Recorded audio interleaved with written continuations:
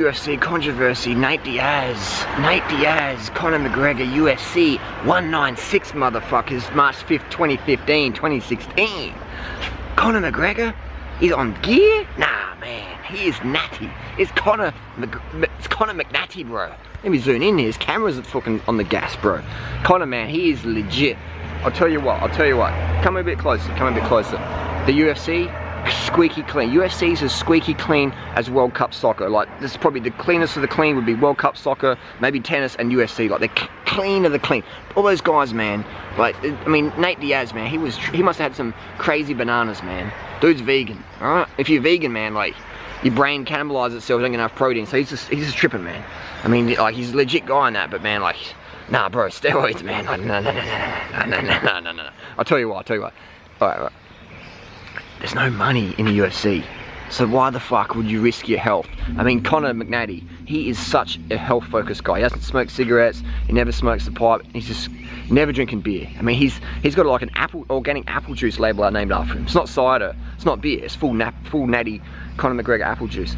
And so there's no money in it, man, okay? So just fucking settle down. Why would someone fucking dope to win big prize purse? Steroids don't even fucking work, right? So there's no money in UFC. I know that for a fact, because Dana White, what he does on YouTube is he claims every little DMCA copyright thing. If like a 12-year-old fanboy puts up a bit of footage with Conor McGregor or anyone in it, Dana White files a copyright, content ID, so he gets every little last cent, alright? So that's how broke they are, man. They're having to scab fucking 50 cents here and there off every 12-year-old who does a fucking UFC fight compilation. The UFC is broke, man. They can't afford steroids. Steroids don't even fucking work.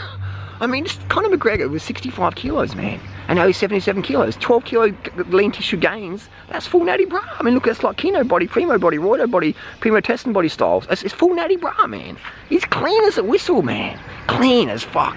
And another thing, man, they've got United States Anti-Doping Agency working for them, USADA. And that's like the cleanest of the clean. Travis Tiger, Jeff Tadagisi, those guys have got integrity, man. They wouldn't chase up the World Cup soccer. No. They went after Lance Armstrong. They got him down, bro.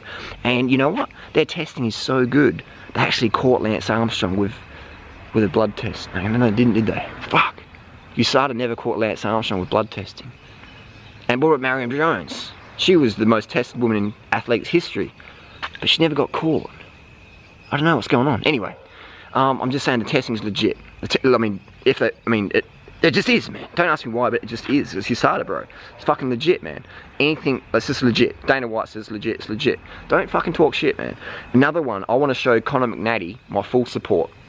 He's getting a lot of flack from this fucking crazy vegan banana dude, Nate Diaz, man. I mean, dude's like, he's cool and that, but like, man, come on. Like, he's not, Conor's a hard-working guy. He would never take that stuff.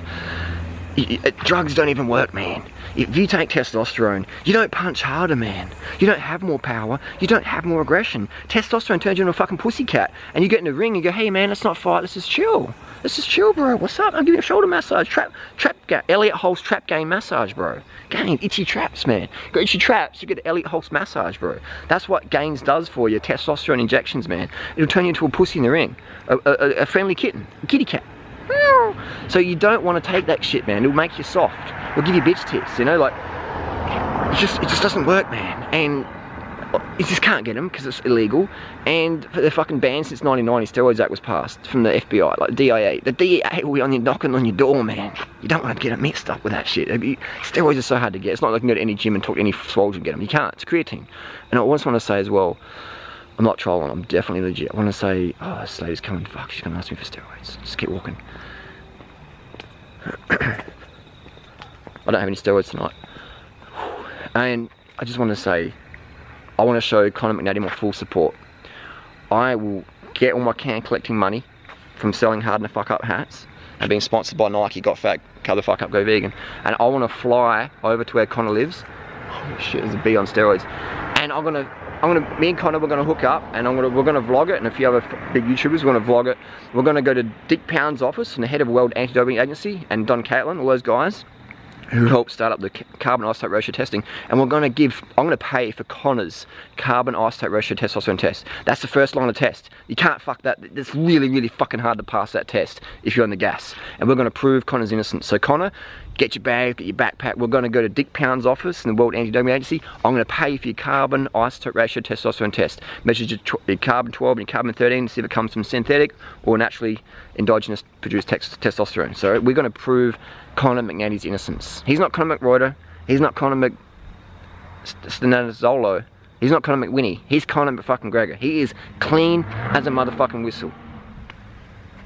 This is Nate's house. I'm going to throw some banana skins over there. Let's go, go, go, go.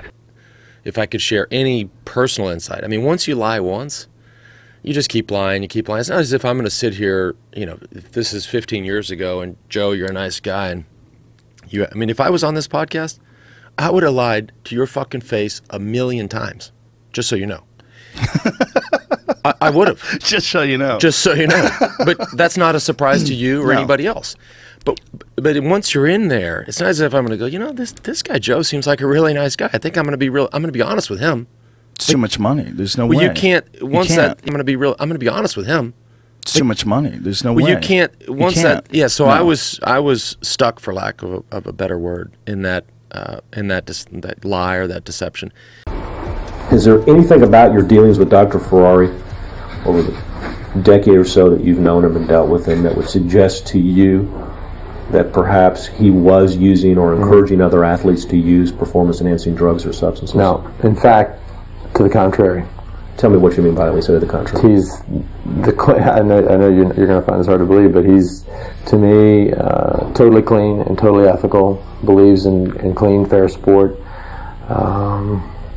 but produces great results with his athletes because he's so focused.